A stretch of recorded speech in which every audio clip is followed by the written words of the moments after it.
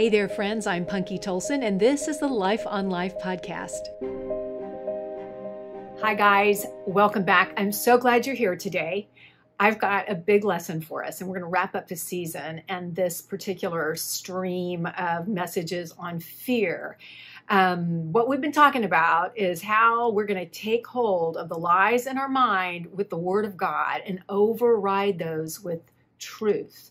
Fighting the lies of the enemy, I said last week, is a spiritual battle, and he's after our mind, and it takes spiritual weapons to fight him off. We can't just walk away from it. We can't just ignore it.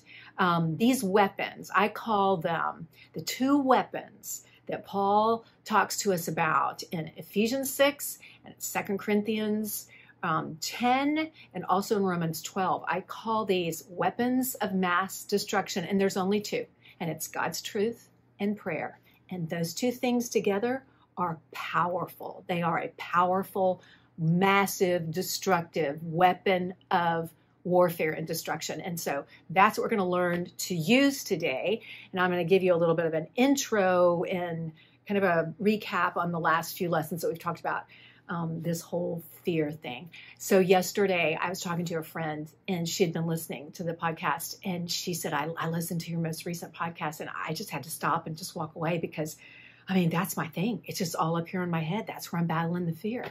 And I said, well, gosh, this started out as just messages I thought could benefit y'all. And then lo and behold, I find myself needing this so much right now because I'm in this crazy season. Had big breakthrough this week, but I told her, finish listening to it. And then today, I'm going to give you what I think are some real helpful, practical suggestions for how to use these two tools of God's Word and prayer. Okay, so I'm going to give you this quote. My husband actually used it the other day in a message, and it's by a man named William James. He's a psychologist, and he said, "What holds our attention determines our actions." And it's kind of like we talked about last week. As a man thinks in his heart, as a woman thinks in her heart, so is she. We live in the direction of our thoughts, and whatever's got a hold on our attention has captivated our mind in some way. It will lead us. It will direct our steps. It will determine the course of action, the way we live our lives. And that can be positive and that can be negative. And what I'm focusing on with you guys is how we can get stuck in these negative thoughts, these lying thoughts that the enemy intentionally hurls at us in order to keep us stuck and live out the life God has called us to live. A life of abundance. And by that, I don't mean like material abundance. I mean abundant in the things of Christ, walking in freedom and walking the path that He planned out for us in the work He created for us to do. So we live in the direction of our thoughts. We've got to be sure that the thoughts we are thinking are leading us in the right direction. Otherwise, we can't trust those thoughts. We got to stop thinking them. So if the thoughts we're thinking are lies that nourish fears in us and keep us stuck, well, then we're going to stay stuck. We're going to stay stuck in a lie, believing untruth. And we're going to be agreeing with the enemy every single time we do that, the enemy of our soul, instead of agreeing with God, the God of the universe, our Abba Father, who has created you. He's created me in His own image as His masterpiece, it says in Ephesians 2:10, His one-of-a-kind work of art, highest work of art, endowed with, wired with talents, gifts, abilities, and a plan for your life, a unique, specific purpose that He created you for and me for. In the writer of Ephesians, Paul says, to do these good works that He created in advance for you to live out. And for me to live out as He lives His life through us. But we can thwart that. We can stop that when we're stuck in fear. So if you don't live the life He's created for you to live and do the works that He's created in advance for you to do, then nobody else will, because nobody else can live what God created for you to live in Him. So lies. What is a lie then? A lie is anything that is counter to the truth of God. A lie is anything that is counter to the truth of God. Write that down, think about it, put it in your brain, and don't forget it. Lies feed us. They brainwash us with fear that keeps us stuck in unhealthy thought patterns that always result in an unhealthy way of life. Again, we think, we live in the direction of our thoughts. We're going to go the way we think. Destructive ways of life, defeated ways of life. And none of that is in line with the abundant life that Jesus Christ came to give us. And none of it is in line with God's holy, almighty, powerful word. So what's the opposite of fear? You know, these lies that create fear in us, that keep us stuck. What's the opposite of fear? Well, the opposite of fear is not peace and calm, like you might think. The opposite of fear is faith. The result is peace and calm, but the opposite of fear is faith.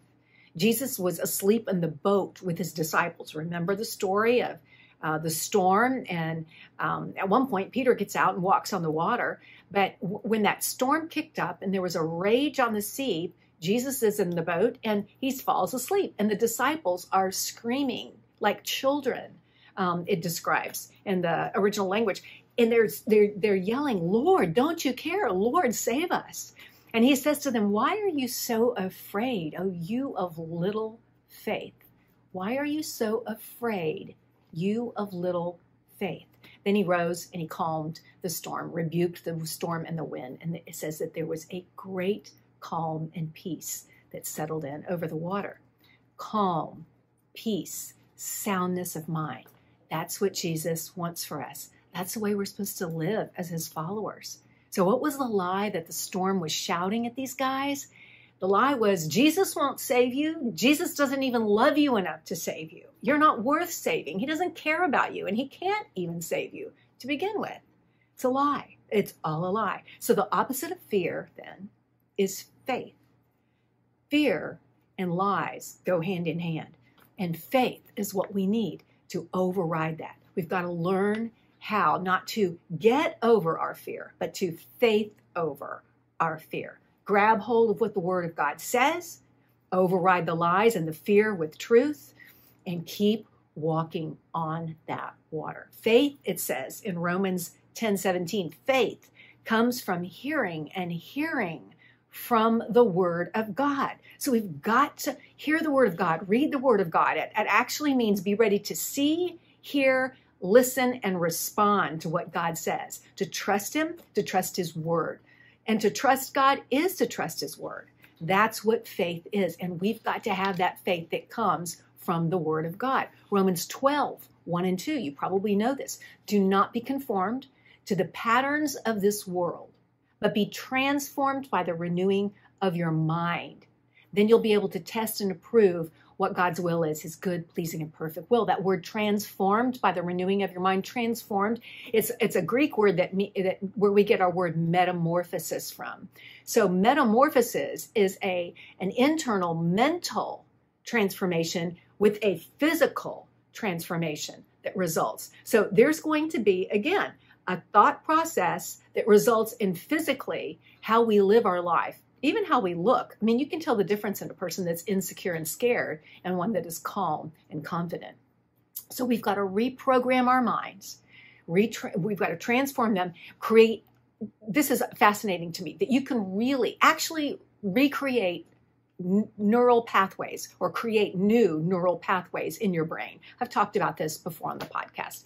Look into some of Dr. Caroline Leaf's writings on that. But we can actually create new neural pathways of thought that reprogram us, transform our thinking so that we have new behavior in our life and the way that we live, refocusing our attention on truth.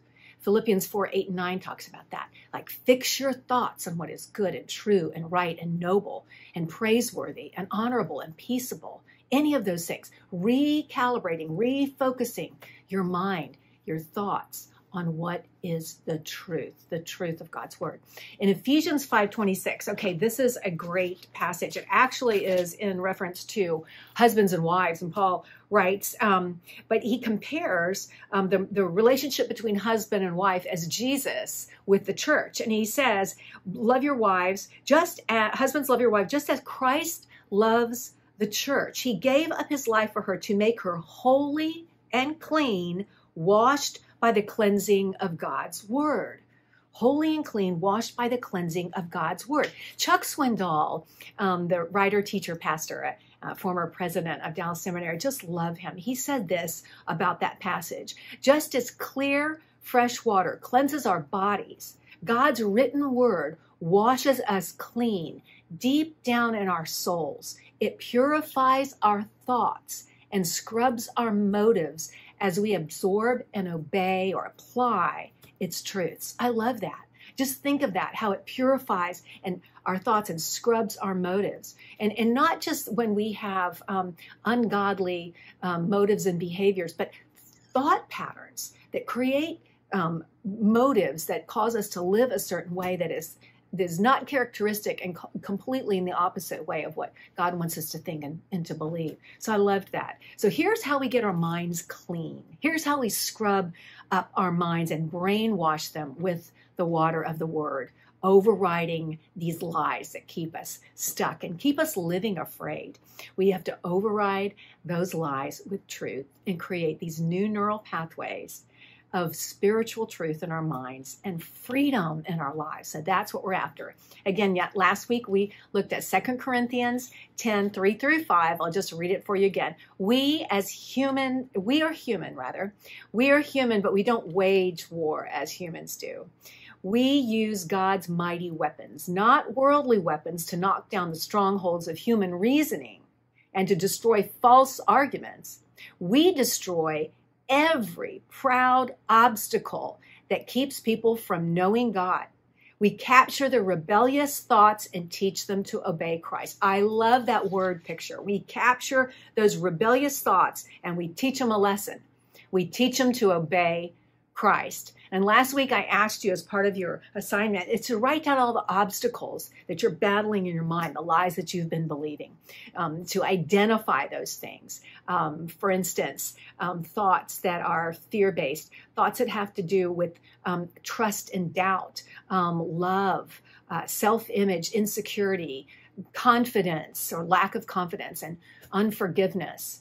To look in your life and see what's going on in there, and maybe kind of take those strands and trace them back to what they might have originated in. So that was the first thing I asked you to do, just identify those thoughts. Okay, then the next thing, and this is just part of the end lesson today, we got to find what God actually says on the subject. We've got to go into the Word of God and find what He says on the subject by looking up the word that you've identified, if it's fear, if it's love, if it's doubt, whatever it is, by identifying that word, looking it up in the concordance. And most of your Bibles will have a concordance in the back of the Bible, and it's just going to be words associated with, you probably can't even see this, so probably won't bother, but words that are either they're by topic or just the words as they appear in the scripture, and it'll have references underneath them. So you can do that, and you can dig into the scripture that way, or you can go to BibleGateway.com. Now, these resources will be in the show notes. Go to BibleGateway.com and do a word search, for instance, on fear. Put fear in there, and you're going to get all of these scriptures that are going to pop up in whatever particular translation you choose. You're going to get all of these scripture references, these Bible verses on fear. And I can give you more ideas on how to do this, or you can visit the website punkytolson.com and look under there at Bible study tools and how to study your Bible. Then you're going to print out the actual Bible verses. So there's a print option on BibleGateway.com. Just print out those Bible verses, and you're going to get several pages. So what I do is just clip them together, and I start reading through those Bible passages, and I highlight the ones that really speak to me, that really start to resonate with my spirit in some way, that speak to whatever I'm dealing with. So print those out, go through, read them through, highlight them. And then what I do is take the ones that I've highlighted that I think, okay, this is really something that is speaking to me, and I write them down. Now, you can either write them down on a piece of paper, type them out or whatever, put them in like a sheet protector, or what I like to do is use handy dandy spiral bound index cards. You can get them like at CVS or any place, and just write those scriptures down on these spiral bound index cards. So you've got something that is easy, portable. You can carry it with you all the time. So if you feel those doubts and fears creeping up, you just whip open your little dagger of the Spirit, and you're going to be able to access those scriptures really quickly. So print it out or write it in your spiral bound index cards. Then as these old negative thoughts start to chatter away, that chatterbox clicks in and starts to bombard you with those thoughts and fears. Something triggered that. Maybe you ran into somebody, maybe you heard something, some pressure, some stress, whatever. All of those things crop up. You can start to pray and say aloud those Bible verses that you've written down in your little notebook or index cards. It is good. I've said this before. It is so good for our own ears to hear our own voice declaring God's word, speaking God's word out loud over the negative tapes that are in there, and just erasing those old tapes and speaking new truth and recreating pathways with true truth, just paved with true truth. So we're going to record those new thoughts, healthy thoughts, get them in your brain. Those are God's thoughts. So we're overriding those lies, what the enemy wants us to think, with what God thinks about us and declares over us. All right. So identify the thought. I'm going to take you through an example of what I did in my own life. Okay. So first I'm going to identify the thought. I struggle with confidence. I struggle with feeling adequate as a writer, as a speaker, as a teacher, even in like study and preparation. And even though I know God has called me to a communication gifting and to use that gift, and I truly delight in it, there's just fears that I deal with that the enemy likes to torment me with. The thought that I think, that I hear in my head over and over again is, you can't do that. You've never even graduated from college. You've never been to a seminary. You're not smart enough. Who wants to hear what you have to say? You've screwed up in your life. No one's going to believe you. You're a fake. You're just showing off. You should be doing something else with your time. And other lovely thoughts like that. Isn't that nice? Okay, there. I confessed. So that's what you're going to do. All right. Second thing, I looked in the concordance in the back of my Bible, and then I searched on BibleGateway.com for following words like confidence, competence, insecurity, strength, weakness.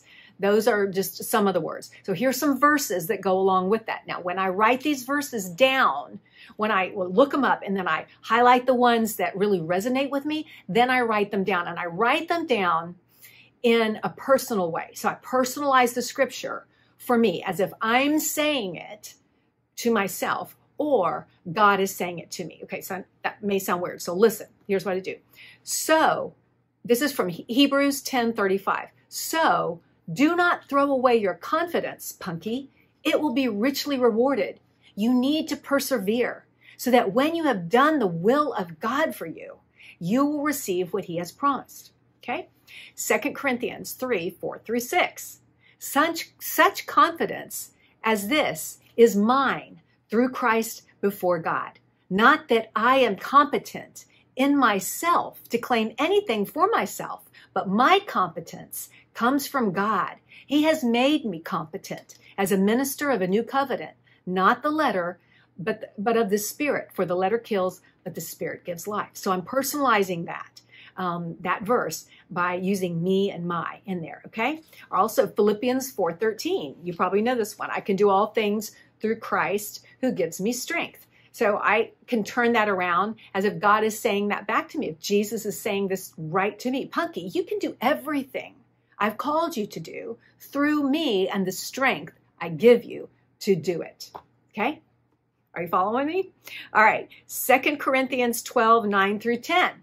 But he said to me, my grace, punky, is sufficient for you, for my power is made perfect in your weakness. And then I list those weaknesses. Therefore, I will boast all the more gladly about my weaknesses, so that Christ's power may rest on me. That is why, for Christ's sake, I delight in my weaknesses. And I just go through and I thank God and delight in them for him, in insults and hardships and persecutions and difficulties. For when I am weak, then I am strong.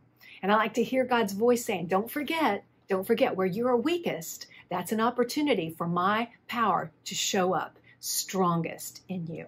Okay? And then finally, 1 Corinthians 2, 1 through 5. And I love this verse. I have it written in front of my Bibles that I teach out of. And it's Paul when he went to the Corinthian church to teach them. 1 Corinthians 2, 1 through 5. When I came to you, brothers, I did not come with eloquence or superior wisdom as I proclaimed to you the testimony of God.